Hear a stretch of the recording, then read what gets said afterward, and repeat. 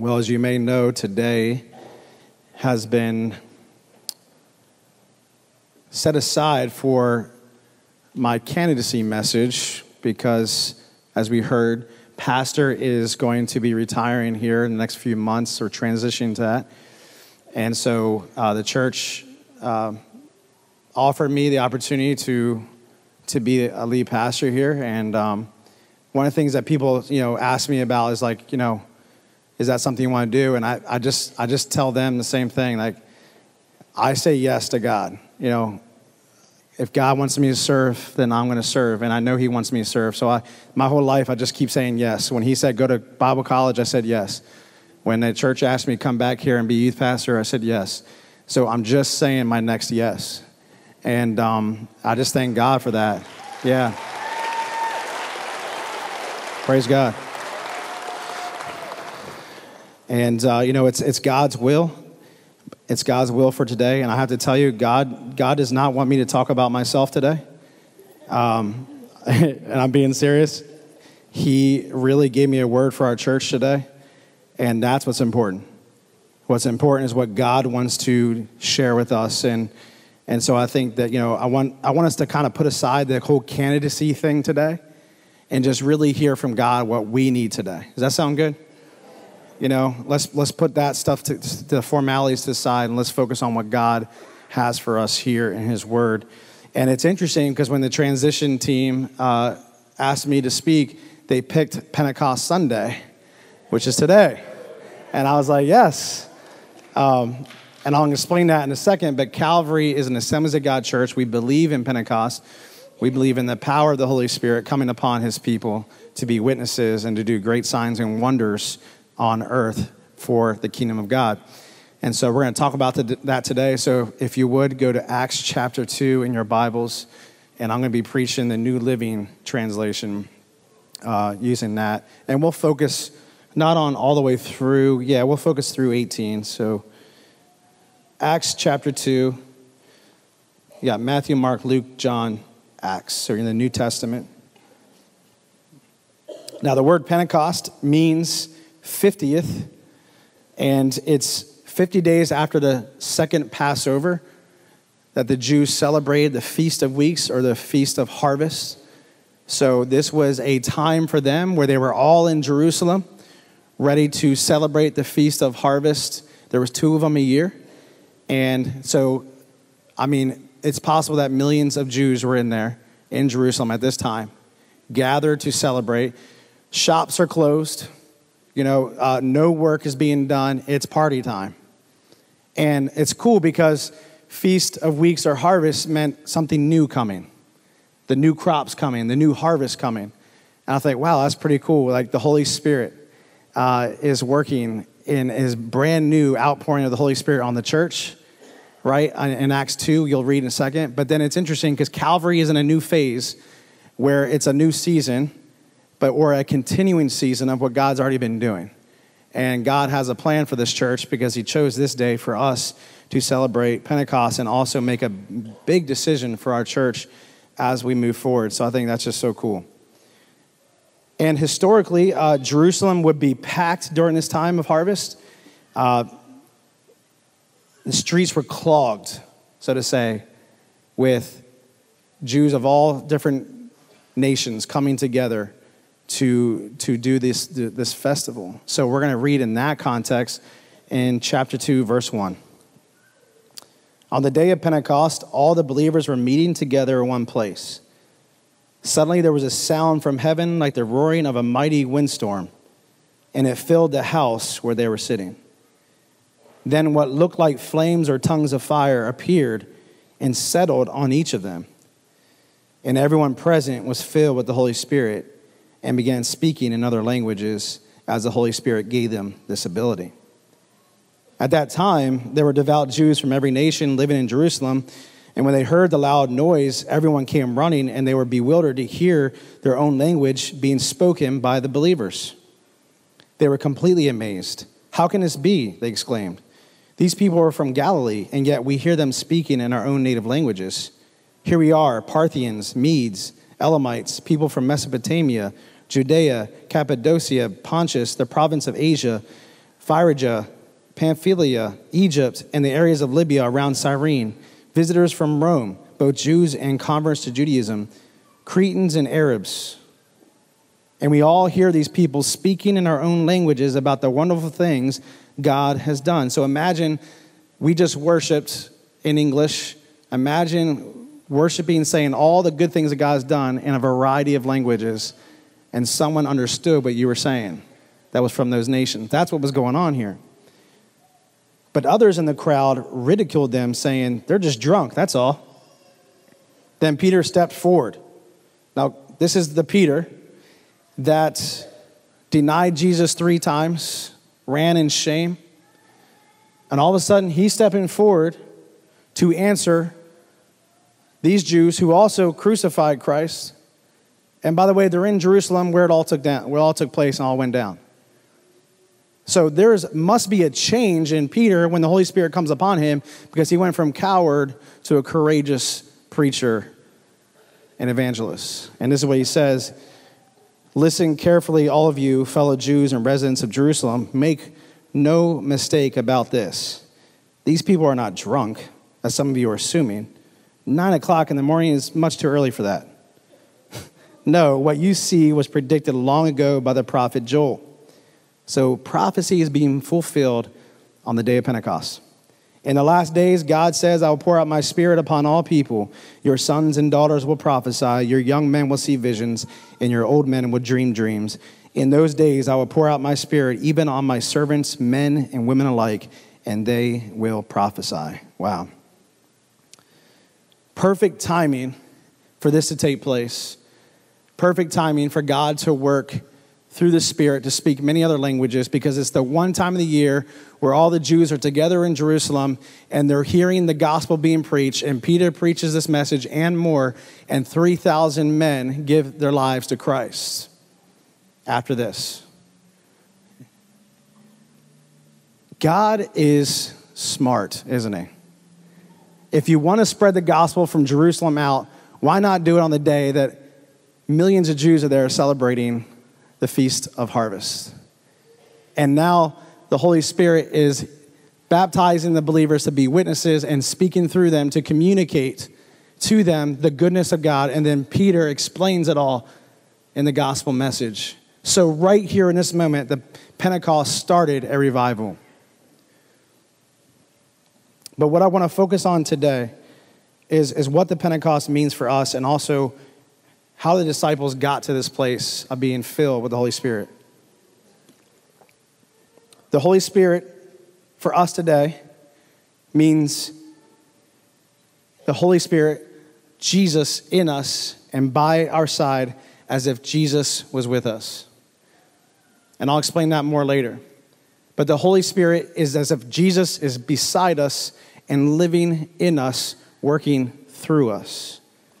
And the Holy Spirit is also power and gifts from God for building up the church and to be an effective witness in this world. What fascinates me about this story is that the followers of Christ had, in a way, postured themselves to receive. They had postured and positioned themselves to receive what God has for them. What we're going to see in the next scripture is that Jesus said to wait for my Spirit to come. So if we go to John 15, it'll be on the screen for you. They were expecting more, so they postured themselves for more because Jesus told them that more is coming. More is coming. And this is what he says in John 15, 26 through 27. But I will send you the advocate, the Spirit of truth. He will come to you from the Father and will testify all about me. And you must also testify about me because you have been with me from the beginning of my ministry. Luke 24, 46 through 49. This is before he's ascending into heaven. He says, yes, it was written long ago that the Messiah would suffer and die and rise from the dead on the third day. It was also written that this message would be proclaimed in the authority of his name to all nations, beginning in Jerusalem. There is forgiveness of sins for all who repent. You who are witnesses of all these things. And now I will send the Holy Spirit just as my Father promised. But stay here in the city until the Holy Spirit comes and fills you with power from heaven. Today I don't have time to give an argument for why the Holy Spirit is for today, but we have to understand something. Because there are teachings and beliefs out there that the Holy Spirit and the gifts of the Spirit and the baptism of the Spirit is not for today. But I have to show you something here, that the disciples in the book of Acts never questioned whether it was going to continue or not. You cannot find one question whether the Holy Spirit was powerful enough or whether it was supposed to continue or stop. You can't find any of that because that wasn't even a thought in their mind in the early church, that the Holy Spirit was only going to work for a season and not for the rest of our lives. And by the way, if Jesus is telling you that the Holy Spirit is coming to clothe you in power, that's a lot of evidence right there to trust Jesus. I mean, we believe everything else Jesus says, right? We believe everything else he says. We must also cling to this as well and go, is this true? Is there a power from God on high through the Holy Spirit? Yeah, it seems like it. But even more so, Jesus says, just as my Father promised. So not only do we have the Son saying it, but you have God coming up behind Jesus kind of like this. Yeah, I promise the Holy Spirit for the church. I'm going to pour out my Spirit upon this church. So Jesus is only proclaiming what he's supposed to proclaim from his Father, that the Holy Spirit's going to come and you must wait in the city of Jerusalem for him to fill you with power. Now, if we go to Acts 1 through 8, this is Jesus again. And this is Luke, by the way. Luke writes the book of Luke and the book of Acts. And he's writing to his friend Theophilus because he's been tracking everything that happened and wanted to send him the story of what happened so he could share the gospel with Theophilus. He said, in my first book, I told you, he's talking about Luke, about everything Jesus began to do and teach until the day he was taken up to heaven after giving his chosen apostles further instructions through the Holy Spirit. During the 40 days after he suffered and died, so his resurrection, Jesus was on earth for 40 days. He appeared to the apostles from time to time, and he proved to them in many ways that he was actually alive. And he talked to them about the kingdom of God. Once when he was eating with them, he commanded them, do not leave Jerusalem until the Father sends you the gift he promised, as I told you before. John baptized with water, but just a few days you'll be baptized with the Holy Spirit. So when the apostles were with Jesus, they kept asking him, Lord, has the time come for you to free Israel and restore your kingdom? And he replied, the Father alone has authority to set those dates and times, and they are not for you to know. And he changes their focus from freedom from Rome and setting the Jews free to really setting the world free from sin. And he says this, but you will receive power. So focus on this, guys. You will receive power when the Holy Spirit comes upon you, and you will be my witnesses, telling people about me everywhere in Jerusalem, throughout Judea, and Samaria, and to the ends of the earth. Now, I want to make a really important note about tongues real quick, because I think a lot of people read Acts 2, and they get a little scared and intimidated by the word tongues and all the other references in the Bible. But notice these three scriptures about Jesus, he doesn't say focus on tongues, does he? He says focus on the Holy Spirit coming and you will receive power. Too often I run into people from other churches or from just what they've been taught, raised, wherever they were from, or even maybe just lack of knowing everything the scripture says. And they say, I got to get filled with the Holy Spirit. No, they say, I need to speak in tongues. I need to speak in tongues. No, we don't need to speak in tongues. We need the full experience of the presence of God, the Holy Spirit, to come upon us for power to be witnesses in this world. The motive is off when we make it about tongues. The focus is off. Sometimes it's driven by status. If I speak in tongues, I've arrived. If I prayed in tongues, I must have the Holy Spirit's power with me.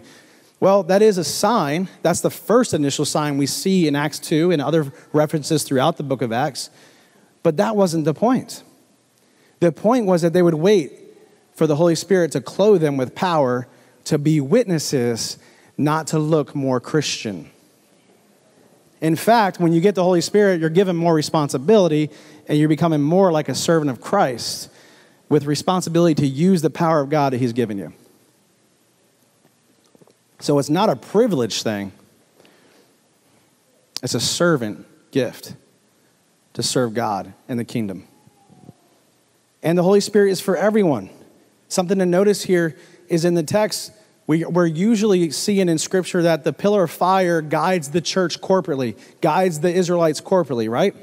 We usually see there's one big pillar of fire, and then, certain leaders are anointed with the power of the Holy Spirit. Okay, so Moses gets help with the Holy Spirit.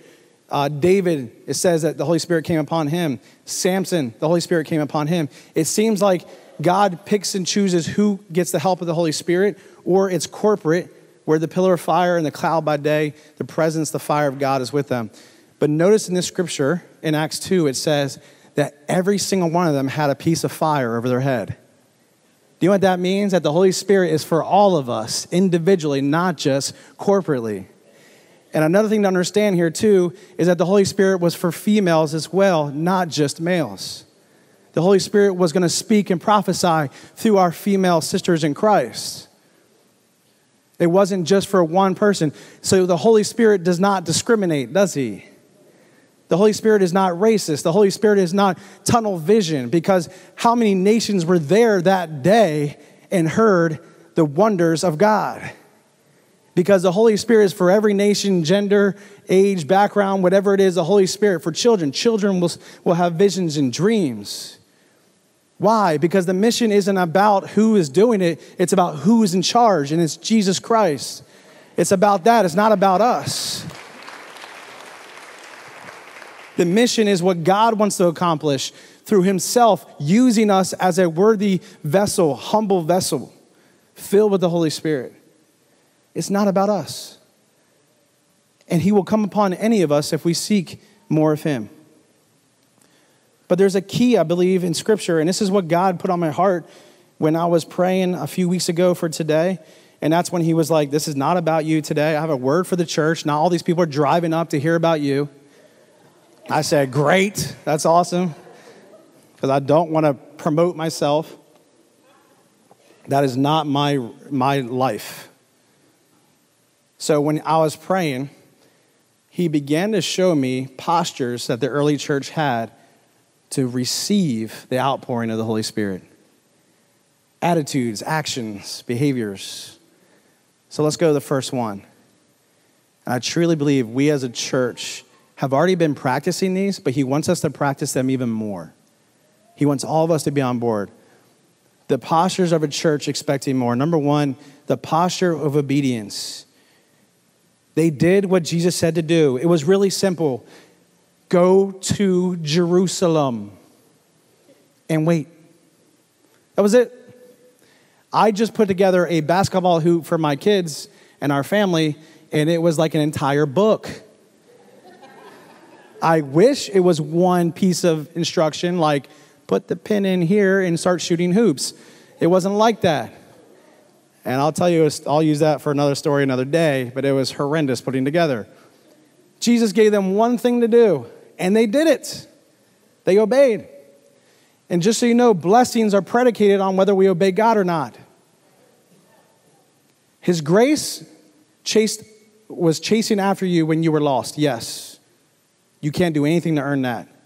But once you are saved, blessings only come when we obey. When you cross that line of salvation, blessings come when we obey.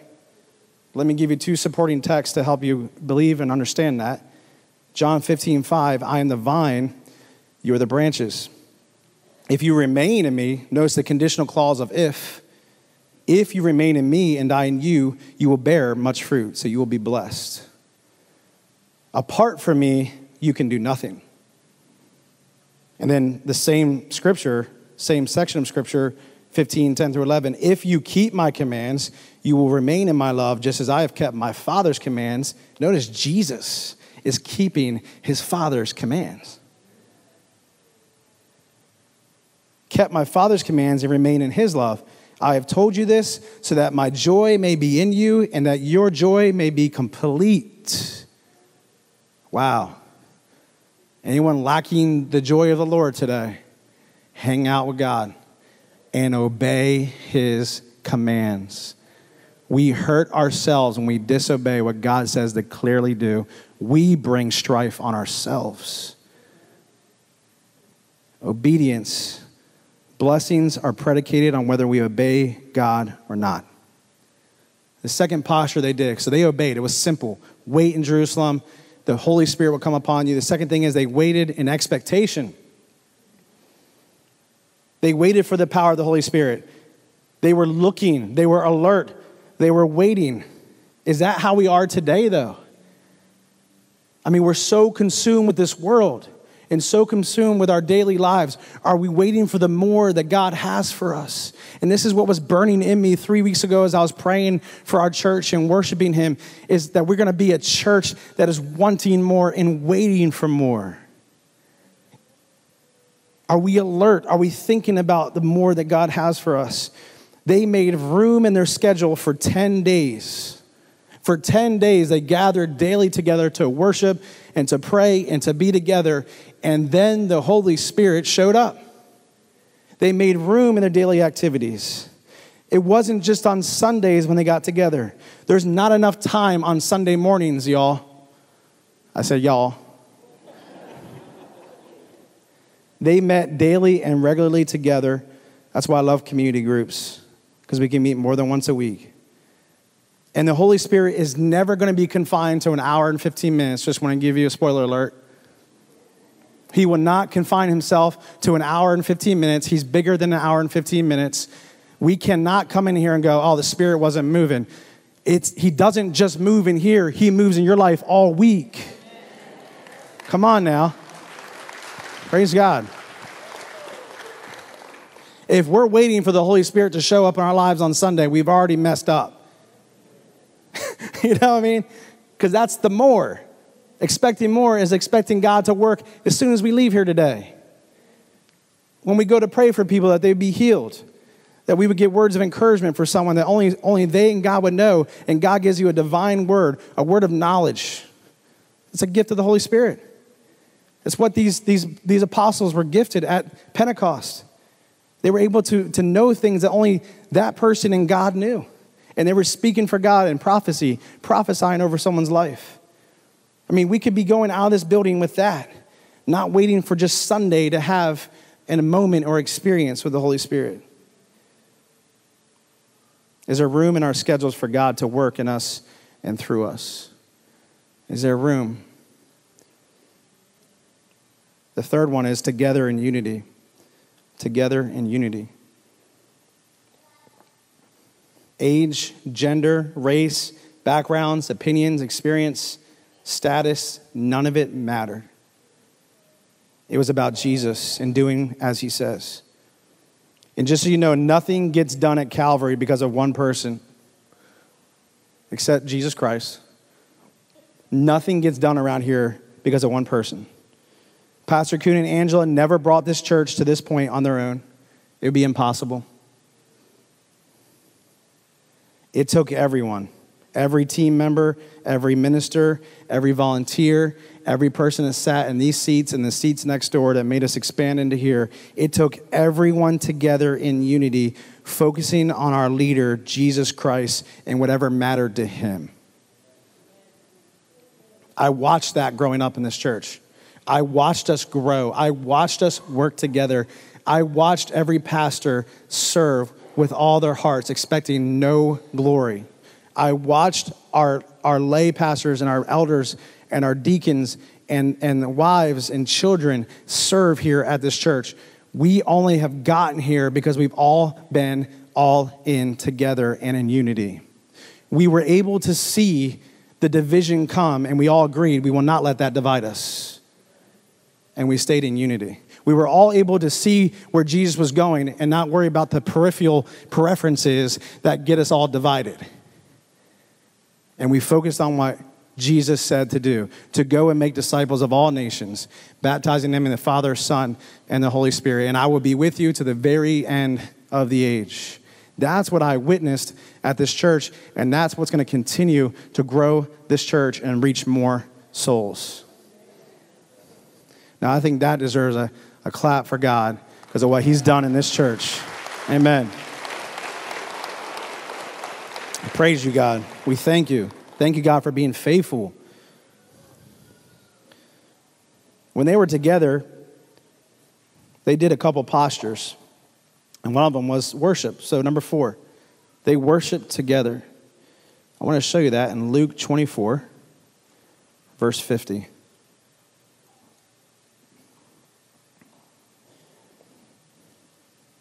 Then Jesus led them to Bethany and lifted his hands to heaven. He blessed them while he was blessing them. He blessed them. And while he was blessing them, he left them and was taken up to heaven. So this is his ascension. As they worshiped him, they worshiped him and then returned to Jerusalem, filled with great joy, and they spent all of their time in the temple praising God. And it wasn't just in the temple, because in Acts 2, 42 through 47, we see that they gathered in homes to do the same thing. God was greater and more important than any other person or thing. Jesus rose in their hearts to priority number 1, and they had hearts that were all in for God. They weren't going to worship anything else but God. I think that's important for the church. Sometimes we worship ourselves. Sometimes we worship other people's opinions. Sometimes we worship trends. We worship what other people say is going to happen. We don't spend time just worshiping and focusing on our God. And we need to be careful of that. The other thing they did together, the 5th posture, is pray. And prayer. Prayer was a staple, a natural reflex, not a last resort for the early church. And notice that they prayed together because there was encouragement and care and unity developed when we pray for each other. You know, when we pray together, I actually learn how to pray even more hearing how you pray. And you can hear how to pray and learn how to pray when I pray. And we can also learn how different we all are in our prayers. And it's okay if it comes from the heart. But we grow as we pray together. But we have to understand something too. Notice that Peter and John wasn't the only ones praying. It was the whole church gathered to pray. The church prayed together for breakthroughs in their ministry. The church prayed for plans to grow and to make decisions that were important. Just so you guys know, it's not all on Pastor Kuhn or the board to make decisions in this church. It's not on just them to pray. We all must pray together. And we must pray for our leadership to make right decisions for our fellowship. And I need your prayers. I need your prayers. This week has been a challenge. I can tell the enemy has been coming against us. We need to pray for each other. We're in this together. Okay? This is our church, not just Pastor Kuhn's church or whatever. This is our church. And God has given us the ability to pray as well. And I have to be really transparent with you. Through my mom, God convicted me on some things because I found myself worrying, complaining, criticizing, using my time and my words to do that rather than using my time and my words to pray. And by the way, how does any of that help? It doesn't. But if I pray to God, that helps. And what God was saying to me in my prayer life, he was saying, I know that you have some opinions and thoughts on how things are going or whatever in your life or in the church or the people, but how many hours have you prayed for Sunday? Have you been praying for the flock, for the sheep? Have you been praying for the people? God was like opening me up to say, hey, instead of complaining and criticizing, how about you pray for them? How about you pray for God, for me to move and to work? And of course, I'm not saying like, hey, God, smite that person. You know, it's not like that kind of prayer. Because when you pray, it changes your attitude towards the person you're praying for.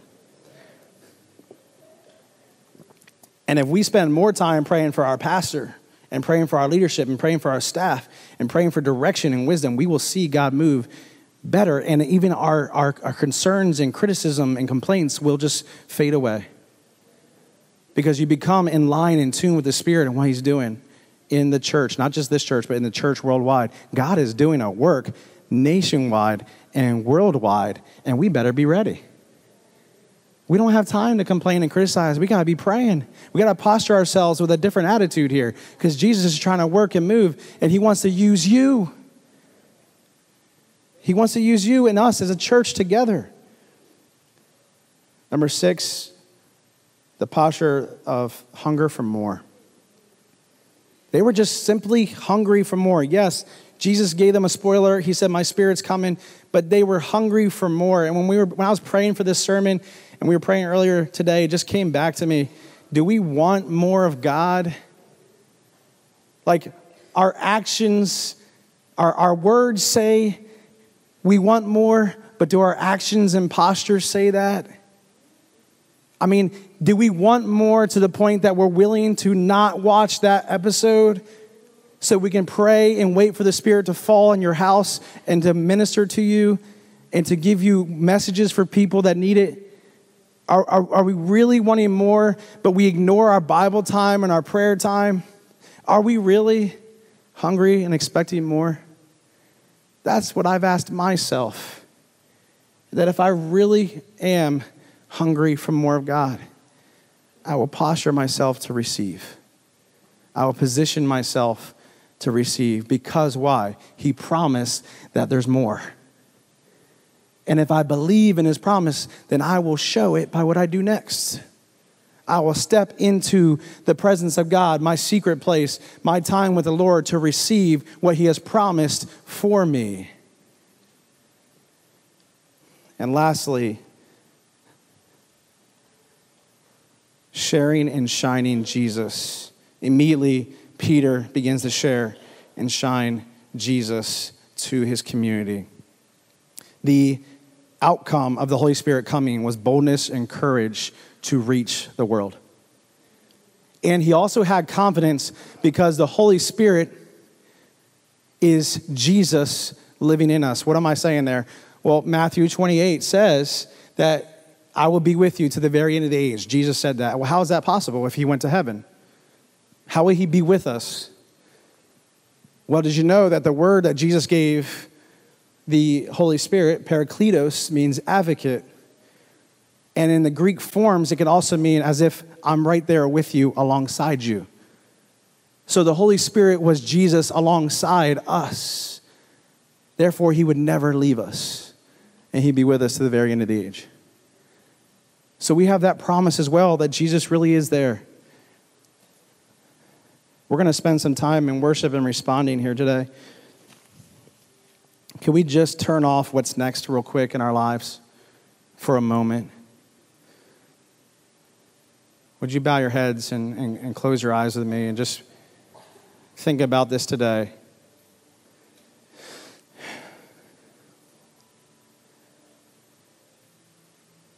When I was praying, I just sensed that God was saying, we become content with our condition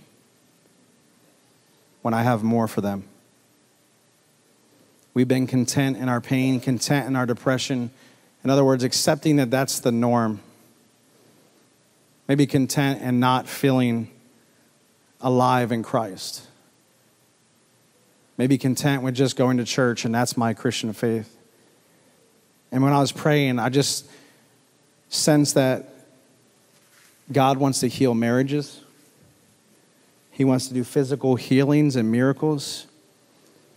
He wants to deliver people from depression. And it's not just today, it's ongoing here at Calvary. We're going to be a place of restoration for the broken. And at these altars or the seats, by the way, you can't escape the Holy Spirit. He will meet you where you are. So it's not about where you go in this room. It's about whether your heart is postured to receive. So even right now, if you need more of God, you're hungry for more of God, you can make your way here. You can begin to pray where you are. You can make your way in the front because we have people ready to pray with you. But I'm trusting God. I'm stepping out in faith today that God wants to give you more. That he wants to pour out more of his Spirit upon you to equip you, to heal you, to mend up things in your life. But we do need to pursue him. We do need to wait on him. For some of us, we've been waiting for a long time, so you're like, God, give me more. Then that's great. For some of us, we haven't been waiting enough, and we need to. We need to wait for his Spirit to show up and move. So if that's you today, come on forward and let's pray together as we worship. You guys want to go ahead and start? Holy Spirit, sink in today. We absorb your Spirit today. We're not afraid of anything around us or anyone around us. We seek your Spirit, and may he sink in today. We worship you with our prayers and our worship. We want more of you, God.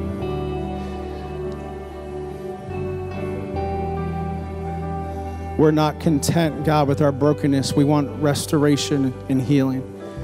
We're not content with our addictions or struggles. We want deliverance today. We're not content with broken marriages. We want healed and restored marriages, Lord. We're not content with impossible circumstances. Everything is possible in you. Thank you, God. We receive today, Lord. This is just the beginning, God. We know there's more for us as we leave here today. We know there's more for us as we spend time in your word and in prayer in our homes. We know there's more for us as we minister to those in our community, God. Lord, we know you've called Calvary to be a lighthouse in this community, and the fire will burn from this building. The fire of your Holy Spirit will be seen. People would drive by and be drawn to be here, Lord God, to receive more of your Spirit, Lord God, to receive you, God. We thank you for the salvation that already took place here in the front today. We thank you, God, that you're bringing people home today to be with you, Lord God.